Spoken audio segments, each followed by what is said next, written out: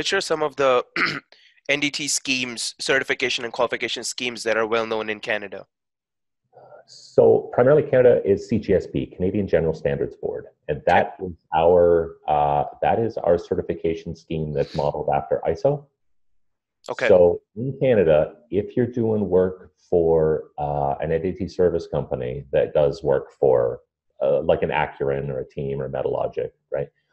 Then you're probably a CGSB certified technician, and you're doing work at, say, Suncor or Imperial Oil or Dofasco, what have you.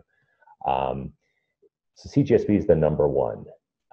If you have a phased array ticket or TOF ticket, then of course CGSB doesn't have a certification program for that. So they usually accept PCN or CSWIP.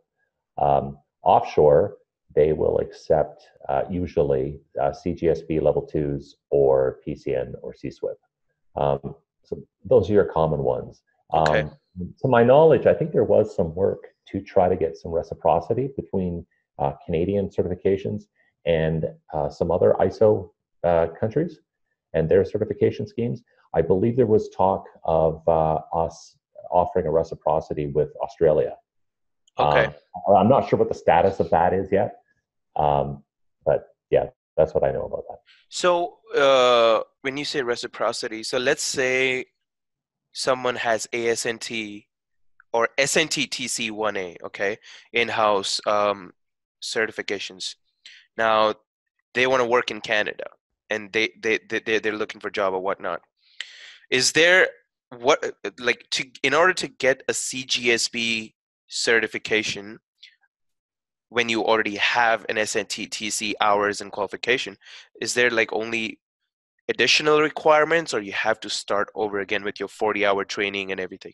I think depending where you got your training, your SNT training, it may be partly or fully accepted. I think it's on a case-by-case basis. Okay. SNT TC1A is primarily it's a company program. Right. So like we have that in Canada, but it's like if you work at some steel mill, they may S&T their people. Right. So when that person leaves, his certificate's only good for working at that steel mill. Correct. Right? But the training that they got, that to their qualifying training for that SNT ticket may have been given by, say, Mohawk, right? College in Hamilton, Cindy, which is at Mohawk, or Durham, or Nate or Sate, right? So they may qualify, or the syllabus of whatever they studied may be accepted by NRK.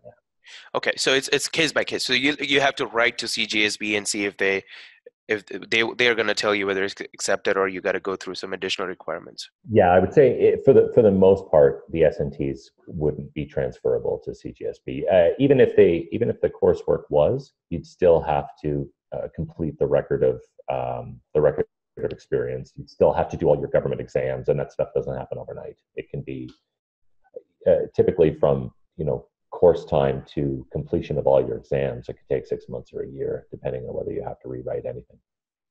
Okay, got it.